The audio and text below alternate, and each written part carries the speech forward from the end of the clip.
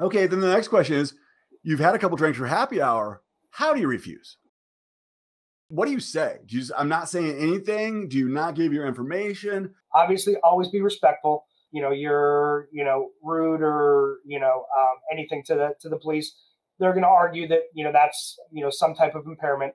Just say, hey, I'm not refusing, but I would like to speak to, a lawyer first before we move any further.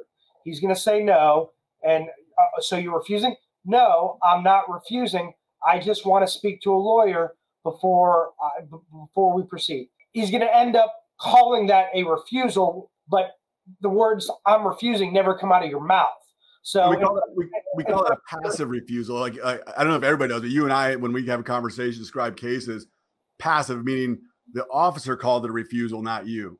Right. And then when you get that in front of especially if it's on video in front of a jury, the cop, well, he refused to do anything. Well, watch the video. My client simply was, asking to have advice. And I kind of tie that in, if it goes to trial and a jury selection, who hires an accountant to do their taxes? If, the government said, hey, you're not allowed to, use an accountant, you have to file your own taxes. Do you think that would be fair? Or do you want some advice? And most people say, hey, I want advice. Same thing with, if you're not familiar with the situation, asking for advice is a normal faculty. That's someone that, is thinking normally. And here, my client's in a situation where he's being asked to do these things. It's the middle of the night. He doesn't know what's going on. And he's not saying that he will or will not do it. He just wants advice. If I get advice and the lawyer says, hey, you have to do it, or, I suggest you do it, then, hey, I'll do it. But if he says no, then I'm going to follow that advice. So I think that goes a long way. That fact pattern, it lends itself to the officer hanging themselves out there too, because you've developed a line of questioning and the officer can often remember that as like, yeah, he was adamant about refusal. Officer didn't watch the breath test video. And now you have an inconsistency between what the officer says the demeanor was at the time of the refusal, because how he articulated his police report was just, he refused. Correct. And so the memory isn't there. And then you're able to contrast that against the breath test video. Hopefully there is one.